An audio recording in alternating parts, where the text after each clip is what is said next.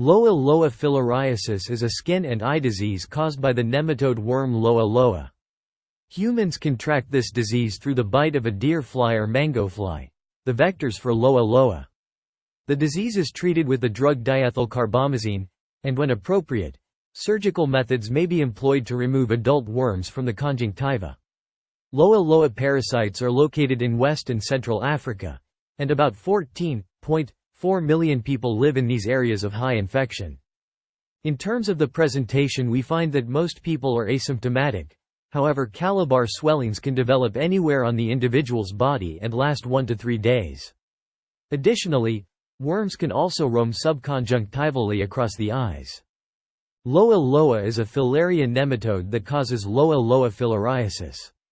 Loa loa means wormworm, but is commonly known as the eye worm, as it localizes to the conjunctiva of the eye.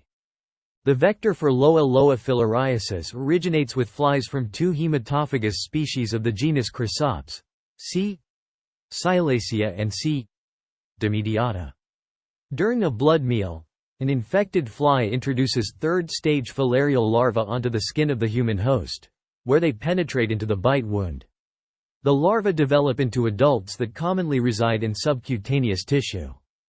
Microscopic examination of microfilariae is a practical diagnostic procedure to find Loa loa. It is important to time the blood collection with the known periodicity of the microfilariae. The blood sample can be a thick smear, stained with Giemsa or hematoxylin and eosin. For increased sensitivity, concentration techniques can be used. These include centrifugation of the blood sample lysed in 2% formalin. Treatment of loiasis involves in some cases, surgical removal of adult worms followed by systemic treatment. The current drug of choice for therapy is diethylcarbamazine, though albendazole use, while not curative, can substantially reduce the microfilarial load.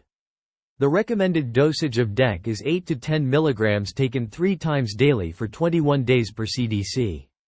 The pediatric dose is the same.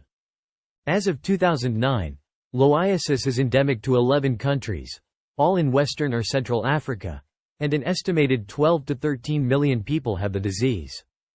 The highest incidence is seen in Cameroon, Republic of the Congo, Democratic Republic of Congo, Central African Republic, Nigeria, Gabon, and Equatorial Guinea.